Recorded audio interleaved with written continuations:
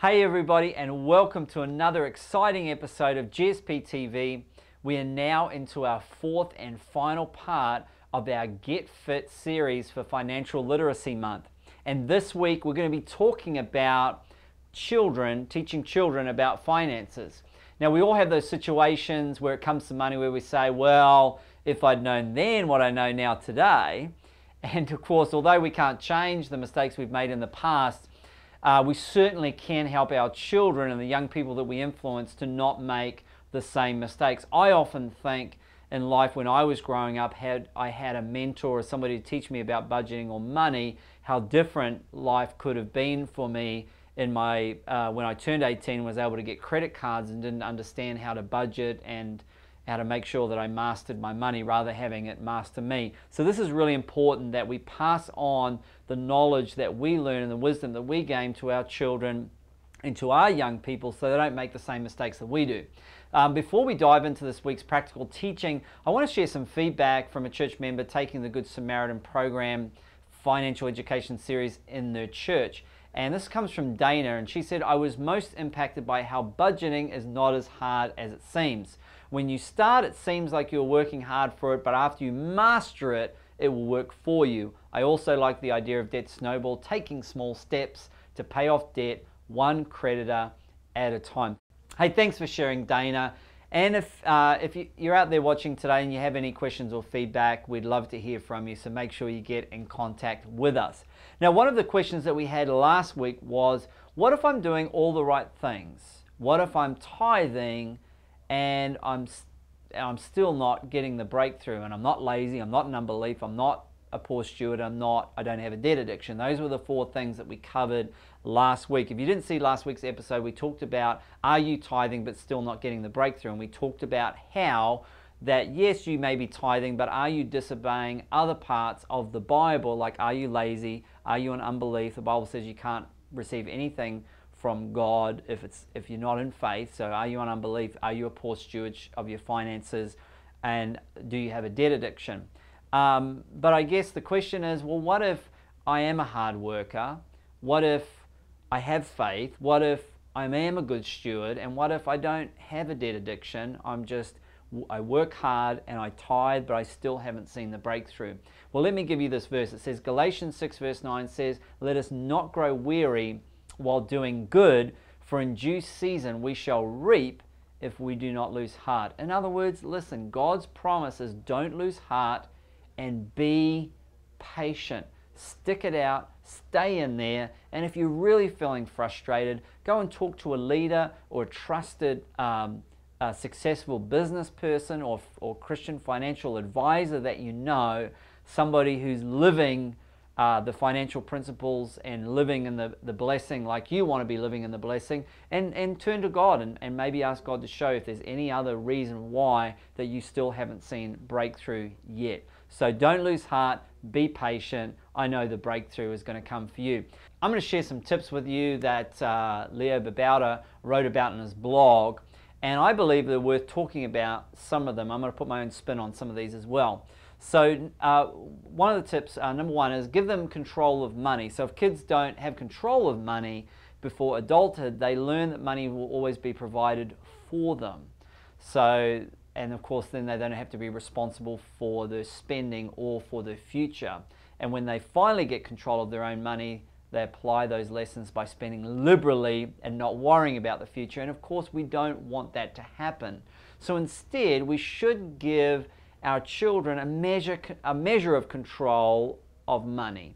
So for instance, giving your children a monthly allowance is a good idea, and it's up to you how you want to do this, but I always recommend that you tie some tasks or chores within the house for that monthly allowance. I do always believe that there should be always chores that children do within the house that don't necessarily get a financial remuneration, because I think we need to teach children that they just need to do chores in the house just because they're part of the family. They shouldn't always be doing things just for money, because I believe that sends the wrong message as well. So a good idea is to have a certain list of chores that will receive financial remuneration. And another a list of chores that they basically just do because they're part of the family and part of taking responsibility for their house is they just do these chores, and there is no financial remuneration attached to these chores here. Now, so what you get now is you get children who get a certain amount of money each month, and now you are giving them control and responsibility on how they want to spend that. So if they just want to blow it all on stuff, then they'll have no money left. But if you teach them the proper handling of money and you teach them wisdom, then they're going to learn that they're going to have to save for things, they're going to have to cut back on some areas. Eventually they'll learn how to make decisions through trial and error. It could take a while, but it's better they learn now than when they are adults. Number 2 is to teach them to save for money goals. Once they realize that there's more to money than just spending on whatever their latest impulse is, they'll want to buy something larger than the amount they have on hand. That's when you teach them about savings goals. So say they want to buy like an Xbox 360 standard model, which at the moment is retailing around about $200. Well, if they're getting about $40 a month in their monthly allowance, that's going to take them 5 months to save for that $200 item. Now, of course, if they're actually not saving that entire $40 per month, maybe they're spending $20 and then they're saving $20, well, that's actually going to take them 10 months. So this is a great way to teach and give a good lesson that there is an opportunity cost with your money. In other words, if you go and spend $20 on some candy or something else, you're not going to be able to take that same $20 and put it towards the Xbox as well. You have to choose one or the other. Now, of course, it's good to teach them this now, because when they get to be adults, quite often what happens with this opportunity cost issue is us as adults will go, hey, I went and spent $20 there, now I don't have to spend it here, but you know what, I've got Mr. Credit Card, let's put it on the credit card. And then, of course, that $20 isn't $20 that they have to repay. By the time interest is added, it just keeps adding up and adding up. So a great teaching point on how to teach your children how to save. Number 3 is teach them that reducing expenses makes goals come faster. So this goes hand in hand with number 2. If you teach them about savings goals, they'll probably learn this lesson on their own. It's common sense, and kids are smart enough to figure it out. If I want to get to a goal faster, I have to save more, which means spending less on other stuff. But it's worth reinforcing with a discussion about spending and saving, and by talking to them about the decision they're making every time they spend money. So you can say, hey, little Johnny, remember how you're saving up for your Xbox? Well, if you spend that money here, that's less money that you're going to be able to put towards your Xbox, and you're going to have to wait longer before you get it. A child is really going to get that kind of illustration. Number 4, teach them how money can make money. Yes, it's true. This is a lesson on investing, and it's a lesson that many of us can learn. So here's the thing, it's one thing to save, and you might get 1 or 2% interest back on your savings, but if your kids are going for short-term goals, they probably won't see much of that compound interest happening.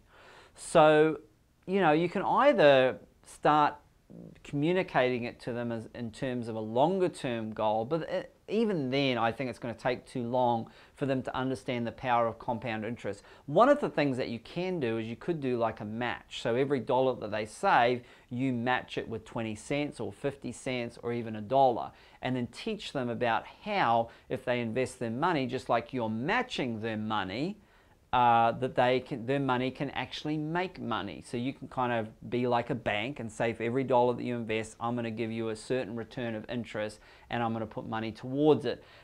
We've shared before in previous episodes how it can be a great idea to do like a 401k style match on car buying. I know many parents who have said to children, listen, you save $1 and I will match that dollar with a certain amount. Some have been, you know, really generous and said, for every dollar you save, I'm going to match it with $1 up to a certain amount, up to $5,000 or up to $10,000, and we'll match that. Now, obviously, as a parent, you have to be careful that these teaching tips don't send you broke. But I think the point is that you can show them that if they invest into the bank of daddy or the parent bank, and they put $1 in there, that at the end of the week, now that's worth $1.20 or worth $1.40, and they'll begin to understand that. So I think that's actually the best way to teach money about compound interest is by real life example and giving them incentives to save money and not spend it all. Number 5 is teach them about creating a budget. It doesn't have to be a complicated budget, but what you really want to teach them is how to plan their spending. The idea here is KISS. Keep it super simple. So, if they get $100 in, or out of every $100, you want to teach them, well, automatically 10 of those dollars goes to God's house, goes towards the tithe. So you put that in an envelope or a container, and then they bring that with them to church, and then they contribute that into the tithe. You then want to encourage them to at least, at minimum, be putting $10 or $20 aside, 10 to 20%, into a savings.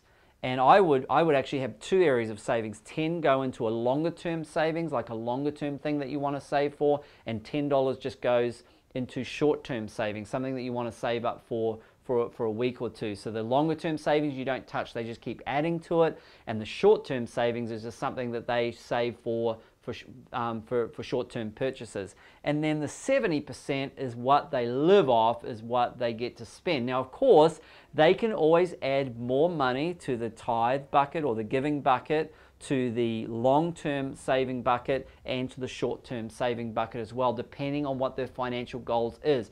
But here is what you're teaching them. You're teaching them for life to live off the 70%. A lot of people, if they just lived off 70% of their income, their life would be a lot easier, there would be a lot less debt, and then they've got 20% going into savings or investments, and then they've got, of course, 10% going into the tithe. Make it simple and make it easy so they don't grow up thinking that budgets are hard and burdensome, like many of us grew up thinking. If they get into the habit now, it'll pay off huge when they grow up. Number 6 is teach them to pay bills. Does your teenager have a cell phone? Who pays the bill for that? Do you pay the bill for that? Well, you've got to, at some point, start to get responsibility taken on board by your children. Now, obviously, when they're really small, like 4 or 5 years old, they may not be paying their own bills. But when they get to a suitable age, you've got to start introducing the teaching of how they pay for a bill, and that they take on the responsibility of starting to pay for some bills, especially when they start getting part-time jobs or after-school jobs and things like that. And not only are you giving them money for doing things around the house, but they're also earning extra money for working in different places. So give them an amount in their monthly budget and allow them to pay down the bill each month. If they're late, the service may be cut off. This is a good teaching on how to learn to pay the bills on time. So if cell phone, maybe the cell phone bill is $30 or $40 per month, $20 per month, $10 per month. At some point you need to introduce where they actually take responsibility and pay for that bill, and that comes out of their monthly allowance or the earnings that they earn from working at Starbucks or somewhere where they earn a bit of extra income. And of course, if they don't pay for that bill, then that service gets cut off. And that's a great way of teaching kids how to pay their bills and to pay it on time. Number 7 is to teach them about the dangers of debt. This probably isn't a lesson they can understand when they're young, maybe as 6 years old, they're going to be too young to understand. But I think it's very important that you either create some kind of scenario where you can show how these things work. And I think when you introduce the whole idea of a budget and how a budget works and paying bills, you can start to introduce the concept of credit and how credit is important for building your credit score, but how to use it wisely and how to put some boundaries in place to ensure that they don't exceed their credit and get themselves in a lot of trouble. I would certainly recommend, if your kids are over the age or getting close to the age of 18 or over the age of 18, to begin to introduce this teaching to them so that they don't fall into the same trap that many of us have, me included, where I got a credit card and thought, yippee, there's $2,000 or $3,000 I can instantly go out and spend, and then I was literally paying off that credit card for the next 10 years. It took me to pay off that $3,000 that I had, gotten myself in debt with. So very important to empower your children with the correct knowledge on debts and credit cards. Number 8 is teach them that earning more money gets them closer to their goals. So if you have a savings goal, you can reduce your expenses to get there faster, or you can also earn more money. They can start learning this lesson at a young age by earning extra money, not necessarily from their normal chores, but from extra projects that you have around the house, or maybe even your neighbors or friends need yard work or babysitting, washing people's cars, etc. Later they can get a part-time job to help them achieve their goals by earning more money. So it's a great way to show your children, listen, if you want to get to this goal quicker, you've got to either earn more money or you need to reduce some of the money that you are spending. And it stands true because it's a life principle as an adult. That is the way to staying out of debt and getting to your financial dreams quicker. Number 9 is teach them about impulse buying. Teach them about pausing before buying and thinking before buying anything that's not completely necessary. Now here's the thing, one of the things that I do with my daughter, who is 3 years old, is a lot of times she'll ask for things. I rarely ever say no, but I rarely ever say yes. What I do say to her is, sweetie, not today, maybe another day, because of course maybe another day when you've saved up enough money, or it's a birthday or it's Christmas, maybe another day you might be able to get that toy, but not today. What am I teaching her? I'm teaching her that money is good. We need money. Money is something that we use, that we earn. It's something that we give. It's something that we spend. But it's also something that should not control us. We should always have control. How do we show that we have control? By being able to say, not today.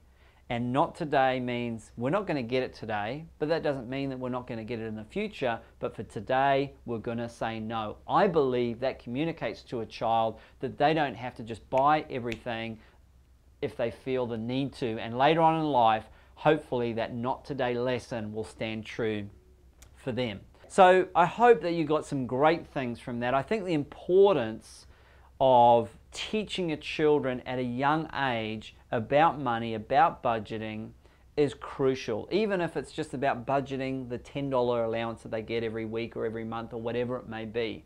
It's important to give your children these powerful lessons. The Bible says, train a child when they're young in the way that they should go, and they will not depart from it. If you will train your child in the way that they should go, I believe that they will not depart from it, and they will hold true to those principles in their adult life.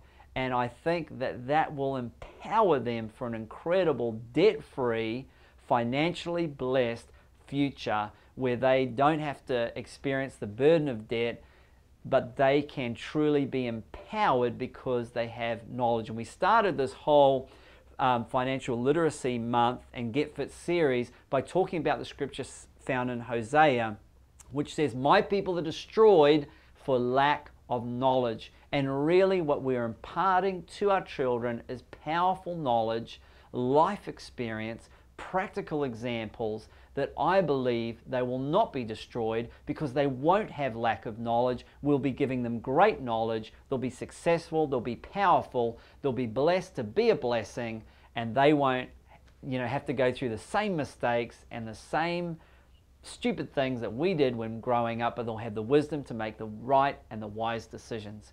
Well, I hope you were blessed by this week's episode of GSP TV, and that concludes our Get Fit series for our Financial Literacy Month. I pray that you'll check out all of our episodes in our Get Fit series. We talked about having how to get a great credit score in session 1 of our Get Fit series. We talked about having a spending plan and creating a budget in session 2. In session 3, we talked about why you may not be getting a financial breakthrough even though you're tithing, and we gave you some great principles there. And then of course today in session 4 of our Get Fit series, we talked about how to empower the next generation. So I pray you have a blessed week, and we'll see you next week on GSP TV. God bless you.